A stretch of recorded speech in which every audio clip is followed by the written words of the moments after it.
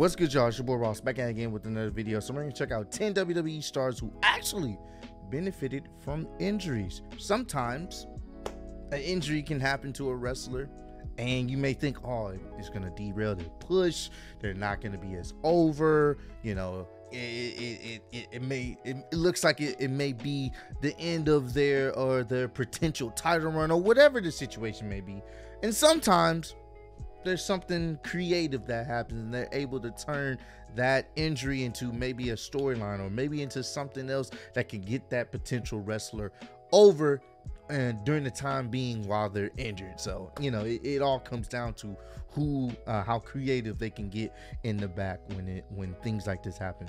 But we're gonna check this out. Appreciate all the love and support you guys shown on the channel. Let's get right into this one. Injuries in professional wrestling go hand in hand and are an assumed hazard of being a WWE superstar. And while nobody ever wants to suffer one, injuries don't always have to be bad news, either for the unfortunate performer who gets injured or another star who may be able to benefit from it. Yep. Whether it's a push, storyline, big match, or even title run, there have been some WWE stars who took advantage of an absence, including their own, even if they didn't truly realize it was positive at the time. I'm Adam Pacitti from Cultaholic Wrestling, and these are 10 WWE stars who benefited from injuries. Join us.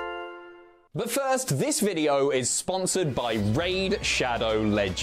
Injuries and a high-profile departure leaving the blue brand bereft of main event talent. Brock Lesnar famously quit the company to try out for football, while Kurt Angle was out with yet more neck trouble. Big Show, meanwhile, could soldier on through the post-WrestleMania tour of Europe, but he desperately needed knee surgery and would also be MIA for several months. It left the company, as well as WWE champion Eddie Guerrero, in a difficult spot, not helped much by a disappointing draft just 8 days after the Showcase of the Immortals. Rather than move a top star over from Raw, WWE decided to repackage existing mid-carder Bradshaw, who transformed from beer-loving barroom brawler to Latino-loathing stock market whiz JBL. It was a stark and sudden change, but WWE were all in on John Bradshaw Layfield, who prior to the headliner crisis was going through the motions alongside Ron Simmons in the dependable APA. JBL not only got a huge push and pay-per-view main event opposite Guerrero, but dethroned him for the title in the rematch, kicking off a 280-day reign that wouldn't have happened had the next big thing, Olympic hero and world's largest athlete, all been available. Number 9, Kofi Kingston.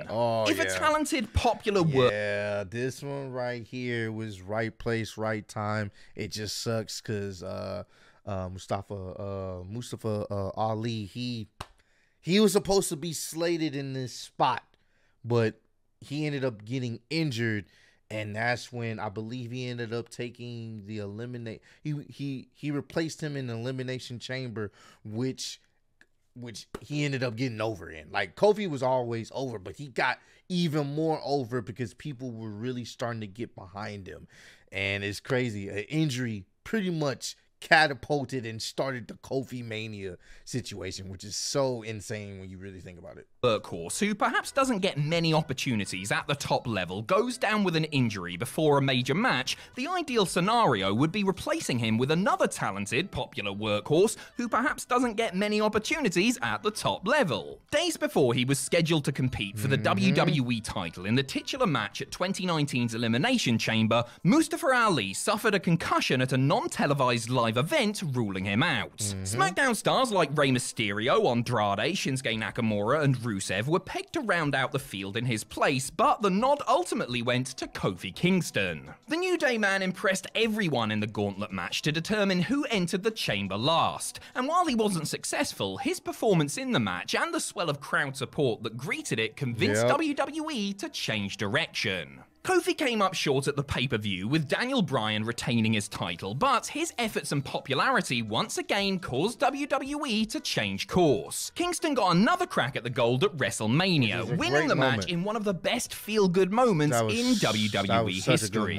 It was fate and an unfortunate concussion to a co-worker that took him there. Number 8, Triple H. When Triple H tore his quad in the main event of the May 21st, 2001 episode of Raw, he must have thought that it happened at the worst possible time. The game had been on a serious roll that year, and there's no doubt another run with the WWE title was in his near future. After all, he was in the middle of a run teaming with WWE champion Steve Austin, and there's simply no way that Stone Cold and the Cerebral Assassin would be able to coexist forever. While Triple H missed out on the best part of a year, including major pay-per-views like SummerSlam and Survivor Series, his absence was actually a blessing in disguise. Yep, and that's because Hunter missed the entirety of the messy invasion storyline and managed to rehab himself in time. That's crazy. I forgot he wasn't a part of that. He was not a part of the whole invasion storyline. He was out with injury. And then when he came back, it was just that pop he got was ridiculous. For a return right around the Royal Rumble. His layoff, coupled with the inspirational vignette showing how hard he worked to get back into the ring, helped fans forget that he was a hated heel when he went away and transformed him into the biggest babyface in the company. The pop he received when he returned at Madison Square Garden said it all, and he really was the only choice to win the Rumble and go on to main event WrestleMania. Number 7, Dolph Ziggler. WWE were all aboard the Roman Reigns train in 2014, choo-choo, big dog coming through, and if everything had gone according to plan, he would have been the featured performer in the Survivor Series main event. It was all set up for Reigns to thwart the Authority in the traditional elimination tag match, but Roman was forced onto the sidelines after he had to undergo emergency hernia surgery a couple of months before. I forgot it was Dolph that was the one that pretty much he pretty much was like the one that got. Even though Dolph was one of those people where the fans loved him, it's just we knew management weren't going to really, I guess, push him to the lengths where we would want him to be at. So him being one of the people on the Survivor Series team that year, and I think he was like the last man standing, and the crowd getting really really getting behind him once again, it was a cool moment to see. I believe this in his is that place moment. Stepped Dolph Ziggler, who briefly inherited Roman's push out of the blue. While the show-off didn't go on to win the Royal Rumble or headline WrestleMania or anything like that, Reigns was back in time to do all of that stuff, his career did experience an upsurge toward the end of 2014. This was especially evident at Survivor Series, where Dolph eliminated Kane, Luke Harper, and Seth Rollins to finish the match as sole survivor with a timely assist from Sting. That was such Ziggler a great had moment. real momentum coming out of the show too, carrying him to an Intercontinental title triumph over Harper at TLC the following month. Number 6, Kevin Owens. Finn Balor and Seth Rollins were given the opportunity to write their names in the WWE history books when they met to determine the first ever Universal Champion at SummerSlam 2016. And this moment right here is special to me because it happened in Houston, Texas, bro. Oh, man. I'm going to let him explain for those who don't know, but if you know, you know. Oh, man, this was a great moment. After a hard-fought, brilliant battle, it was Balor who prevailed, putting Rollins away with the coup de grace to become the inaugural champ.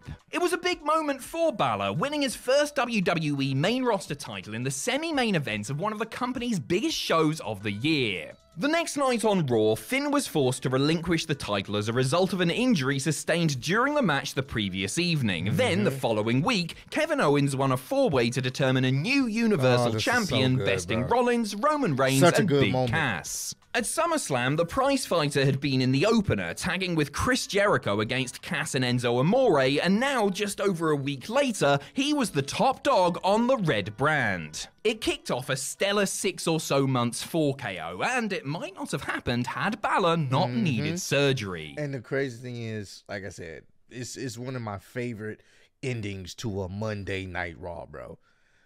Hearing the Houston crowd, it happened in Houston, Texas, hearing the Houston crowd chanting, "You deserve it." Oh, it was such a beautiful moment, bro. Oh my God, that was such a great moment to hear the crowd chanting, "You deserve it," as Monday Night Raw went off the air when he won the championship. So cool. Number 5, Randy Orton. Randy Orton's WWE career seemed to be going from strength to strength as the year 2002 wore on. The third-generation star was clearly loaded with potential, and a switch from SmackDown to Raw, accompanied by a stronger push, signaled that the company had bigger plans for him. Regrettably, Orton injured his famously dodgy shoulder after just 2 matches on the flagship show. It could have been a serious momentum halter, but WWE decided to keep young Randy on television in the form of his RNN updates. The weekly Randy News Network segments allowed the Legend Killer to not only retain a presence on Raw, but also to show that he actually had some decent charisma and personality by having him lean into his naturally heelish demeanor. Interrupting the matches or segments of other stars, RNN provided fans with information on how Orton's recovery was going directly from the man himself. As the weeks wore on, Randy got more and more arrogant, gradually turning him heel. This led to Orton returning proper as a member of Evolution, something that might not have been accepted if he had stayed healthy and continued with the clean-cut babyface rookie shtick instead. That's crazy. Number 4, Zack Ryder. Of all the times to get injured, doing so right before you're about to make your WrestleMania debut ranks up there as one of the least ideal and most crushing. Poor Neville was just a few weeks away from appearing in the Intercontinental title ladder match at Mania 32 when a routine baseball slide resulted in an ankle fracture that put him on the shelf for the best part of the rest of the year. Filling in for Neville was the unlikely Zack Ryder, the hard-working but long-suffering jobber to the stars who spent most of his time on Superstars and main events before being drafted in as a substitute. Nobody gave the prospect of Long Island IC actually winning the thing much credence, of course, assuming that he was merely there to make up the numbers. Incredibly though, Ryder ended up holding the IC title at the end of it, and got to celebrate his huge unexpected title win in the ring with his dad after. Yes, he lost it to The Miz the very next night on Raw, but the win gave Zack a genuine WrestleMania moment and allowed him to call himself a former Intercontinental Champion, regardless of the brevity of his reign. Number 3, Shawn Michaels. Shawn Michaels and injuries. There's a history there, isn't there? During the 90s, the Heartbreak Kid routinely forfeited titles, including the WWE title itself, when he suffered devastating setbacks like a lost smile. Sometimes Shawn benefited from these dubious injuries, sometimes his mates did. But sometimes Michaels really was crocked and others moved into his spot. HBK has also been the beneficiary when others have gotten hurt, including his DX partner and best pal, Triple H. When the game blew out his other quad just a few months before WrestleMania 23, WWE's plans for the granddaddy of them all went out the window. Hunter was due to clash with WWE champion John Cena in a rematch from the year before, but the injury meant that he would be out until the summer. So who better than Mr. WrestleMania himself to step up and ensure Big Match John had a... That was a good match. That was a fun match.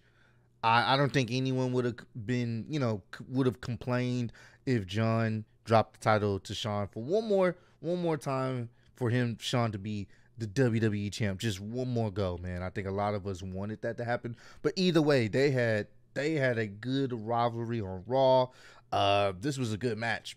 Good feud. Enjoyed this feud. A banger. Slotting in seamlessly, the showstopper helped carry the feud an eventual match, closing out Mania for the first time in 3 years for what turned out to be a record-breaking show. Number 2, Steve Austin. Stone Cold Steve Austin was on an unstoppable path to the top of the WWE mountain when his career almost ended in the blink of an eye. Owen Hart's botched sit-out tombstone piledriver in their match at SummerSlam 1997 left the Texas Rattlesnake fearing paralysis, but luckily he was able to regain his faculties and somehow avoid surgery, at least for another couple of years. But make no mistake about it, Austin's neck was seriously messed up and he wouldn't be able to wrestle for a few months. Adding insult to injury, he would have to forfeit the tag team and Intercontinental titles too. Not to worry though, because Stone Cold could still raise a fair amount of hell without putting on his boots and trunks. WWE were not about to take one of their hottest stars off the show, so they had Austin cut promos, challenge authority, and hit stunners in lieu of taking bumps. These hell-raising antics only made him a bigger star and had fans chomping at the bit to see him get back in the ring and win the WWE title. Which was very smart of them. They just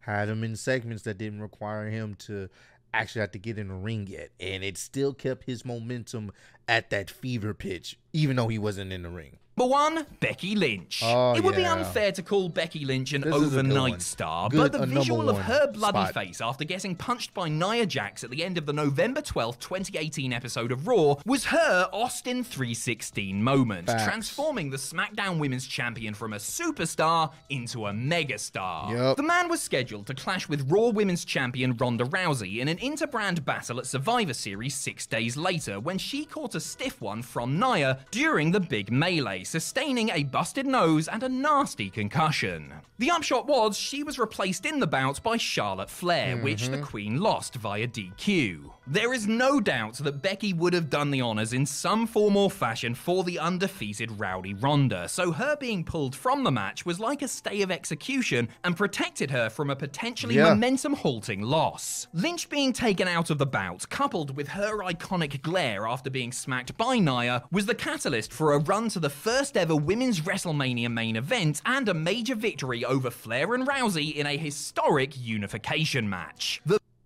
pain was temporary, but Becky's injury led to moments that will last forever. And you know what's crazy about that whole situation is the fact that her getting injured saved her momentum. Her getting punched in the face, bloodied up, and still out there looking like a complete savage, not doing the job to Ronda, not losing to Ronda, it ultimately helped. Because if she would have had to have that match, she probably would have had to lose. She was going to lose to Ronda. So this worked out. Probably, there's no better way this could have possibly worked out. Unfortunately, she had to get injured for it, but ultimately, she ended up being protected, and she became mega over even because of it. So that's the crazy thing, how sometimes an injury in wrestling can ultimately catapult you or somebody else to that next level, you know, so you never know. But comment down below, let me know, man, what's a moment, like I guess you can say a moment you feel like a wrestler ended up benefiting from them getting injured outside of the ones that you've seen in this video, like because they got injured, it ultimately kind of helped them in their overall career going forward. Either when they came back, they became more over, or you know, it ended up helping somebody else. Let me know some other wrestlers or moments where they got over because of an injury. But I appreciate all the love and support you guys have shown on the channel. Road to 150K, and I am still your undisputed YouTube wrestling champ of the world. Appreciate y'all kicking with me. See y'all next one.